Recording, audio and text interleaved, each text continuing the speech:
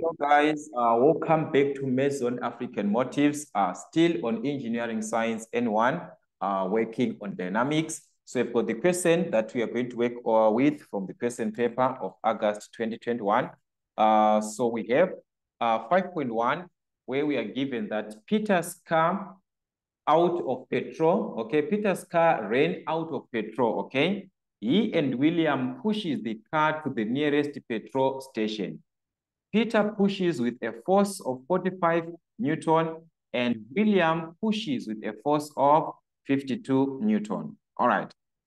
Both push the car in the easterly direction. Graphically, determine the resultant of the force of them pushing the car. Take note, guys.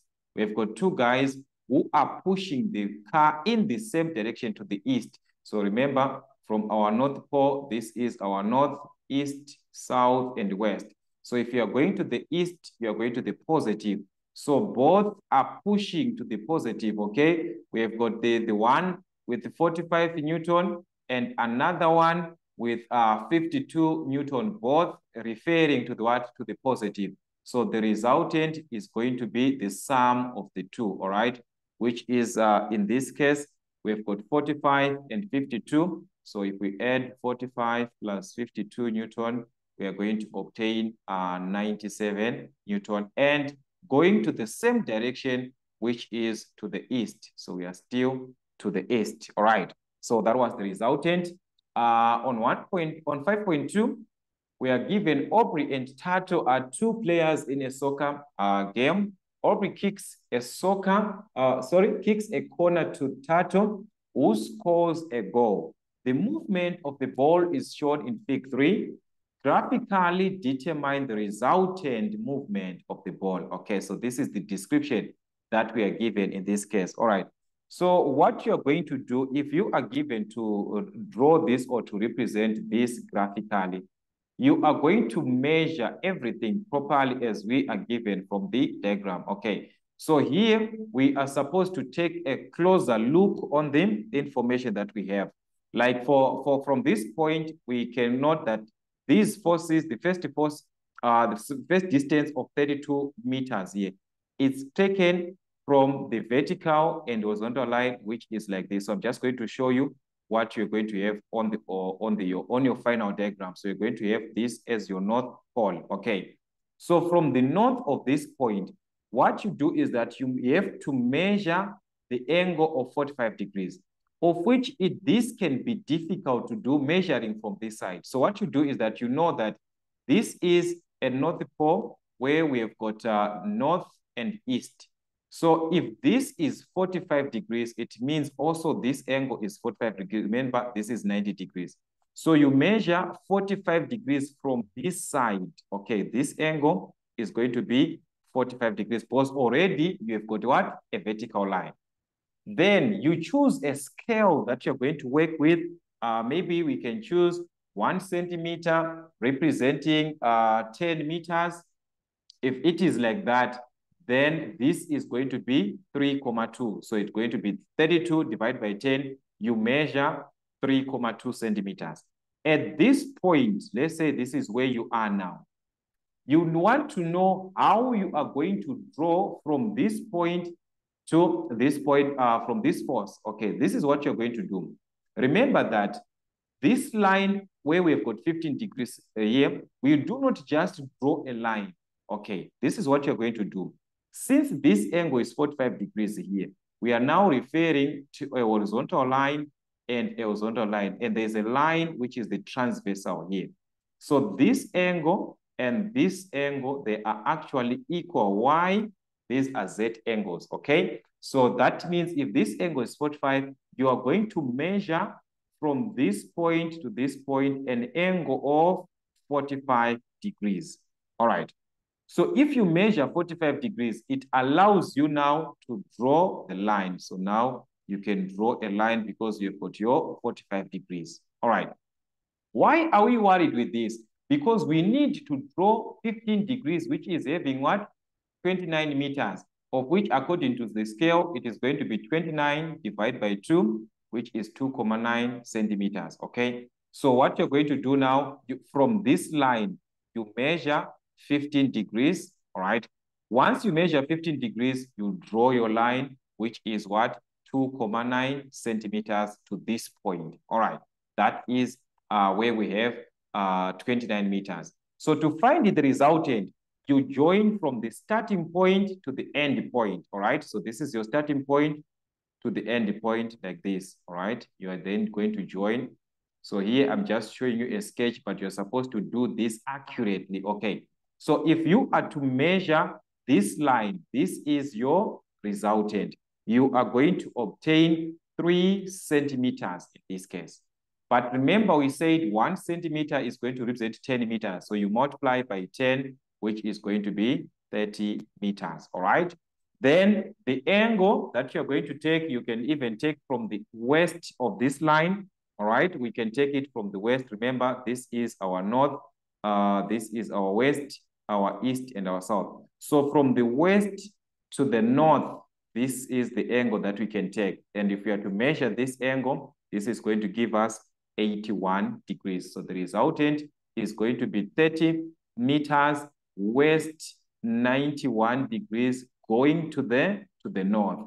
All right. So this is 91 degrees to the north. So that is how you're going to do. So this is, I'm showing you a sketch here, but you're supposed to draw this separately using that idea that you're having. So like I said, if you've got any problem here, guys, let me know so that we can bring the instruments together, we draw and see accurately how you're supposed to have this. Okay, 5.3, we are given that Victor and Tuso are on a road trip, on a long stretch road. They travel at a constant speed of 220 kilometers per hour. So you're given the speed. All right. Draw a distance time graph of the information. All right. So you're given to draw the distance time graph of this information. Hint, draw the graph for 3 hours. All right. So here we are given the time, that our time is supposed to be 3 hours. So what is the distance now? So take note here, we are given a speed. So we are supposed to calculate the total distance, all right? Remember that distance is equivalent to speed times time. So we are going to have the speed of 220 times the time that you are given, which is 3. So if you multiply, this is going to be 660 kilometers. Remember, this is kilometers per hour. So you are going to have this in kilometers. Since our time is given in hours, our distance in kilometers, and we can have our sketch here, having this in the same unit that we are having, kilometers and hours, okay? But now we are supposed to choose a proper scale to work with. All right, take note. We are not given a scale here. All right, so let's take this aside, okay? We said we have got a distance here. This is 5.31. We have got a distance, which is 660 kilometers, and our time is given as 3 hours. So we can choose a scale to, maybe we can choose here 1 centimeter or 1 centimeter to represent 100 kilometers. Let's see if it can make sense. Yeah, it can make sense. So it can represent 100 kilometers. Then on time, we can choose also, we can just say 1 centimeter to represent 1 hour. All right, we can choose that also. So this is what you're of your choice, guys, because you're not given a scale there. All right. So let's see what you're going to have in this case, all right? I'm just going to have my ruler here. So, all right, so this is what you're going to have. Remember, this is distance versus time. So this is our time axis, and we move on to the distance, which is measured in kilometers. If we choose to use these units, it's fine like that. All right, so that is what you're going to have in this case. All right, let's try to just reduce our ruler here. All right, so from this point, we said this is our time. So this is your time axis, which is measured in hours.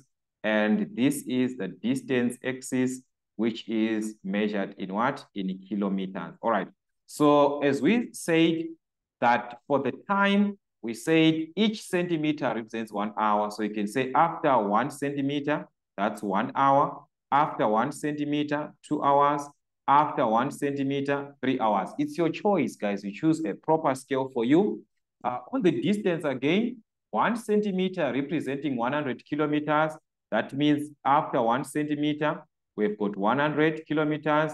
After 1 centimeter, 200 kilometers up to 600. So this is 300, 400, 500, 600. So to accommodate 660, we can add 700. Okay, so let's say this is where we have our 660, let's say at this point here. All right, sorry for that. So let's say we have got our 660 at this point. This is where we have 660 kilometers. At the end, this point must correspond with the time when it is at what? At 3 kilometers. So these two must correspond. All right. So these two are going to correspond like this. Okay. So you can even join these to just indicate that the gradient representing the velocity. Remember, this is distance time. So the gradient of this line or the steepness of this slope is going to represent the velocity. All right. So here, just a little bit like this one. You can just join like this. All right. So the steepness of these slopes, of this slope that we are given, it represents the velocity. All right. So this is your velocity. But since we are given as distance, so we can write this as speed. So this is going to be speed in kilometers per what? Per hour. All right. So that's what we had in this case on question 5.31. Then question 5.32, we are now given a condition now to, from the graph, determine how far they will travel in 1.5 hours. Okay, so what you're going to do is that you take this straight from the graph. Remember this, you've drawn this graph accurately. All right, you have drawn an accurate diagram. So what you're going to do is that you take direct at 1,5, okay? So at 1,5 like this. This is our graph here. So this was supposed to be taken direct from the graph, okay? 5.32. So at 1,5, let's say this point, you take straight to the graph, okay? Straight to the graph, then straight to the point. That is where we are going to have the corresponding what? The corresponding velocity. Okay, so this is, according to my graph, it's not accurately drawn. But from your graph, you are supposed to have an accurate diagram. So the velocity at that point is going to correspond okay, let's check what time are we given. That's 1 comma. Calculate how far. Okay, so that is displacement. Okay, distance, not velocity, because we are referring to the distance here. The distance on this side is going to correspond somewhere at 330 kilometers. All right. So let's say you have a challenge on answering this typical question. Maybe your graph is not accurately drawn. What can you do? You can use the velocity because of the speed, because remember before we are given that the speed is 220 kilometers per hour. So using this, we can take advantage to say, okay, since we want to calculate the distance, we may remember that we said distance is equal to speed times time. So we're going to take the speed of 220 kilometers per hour, multiply to the time, which is 1.5. So 1.5 as a fraction is same as 3/2. We are going to obtain the same answer, which is 330 kilometers. But from the graph, it must correspond at 1,5 straight, it must correspond with 330. So if you are having an accurate graph, it must correspond, okay? So this calculation is just there for you to prove if you are having the exact answer, all right? So that's what we had on question 5.3. 5.4, we are given that Neil Armstrong was the first man on the moon, okay? That's Neil Armstrong, okay? was the first man on the moon. His weight, his mass on Earth was 85 kgs. Okay, sorry for this, guys. So we're given the mass of this guy, which is 85 kgs. Then on 5.41, we're given what will his weight be on the moon. Okay, if the gravitational acceleration at the moon is 1.6 meters per square second. All right, so this is what we have, guys. We are just going to take the information. Remember, we are asked to calculate the weight. So we know that weight is equivalent to the mass times the gravitational acceleration. So the mass of the guy is 85, while the gravitational acceleration at the moon, or on the moon, is given as 1.6. So you multiply with that one. You no longer use 9.8 because you are given another gravitational acceleration. Okay, so that is what you're going to have in this case. You have to multiply properly. 85 times 1.6 from your calculator. This is going to give you 136. So this is weight measured in newtons. All right. On 5.42, calculate the weight on Earth. So on Earth, that is where we know that the gravitational acceleration is at what? 9.8. So our weight now is going to be mg, which is the mass does not change. It is going to remain as 85, but now the gravitational acceleration is now at what? 9.8. So if you multiply properly, 85 times 9.8, you are going to obtain 833 Newton. Okay, so that was the application of the question that was needed from this one. So please, let's revise, guys, as much questions as we can. And also from your question papers, textbooks, and the videos that we have on YouTube, let's utilize that information that we have to our benefit. Okay, for now, that's what we had. Till we meet again.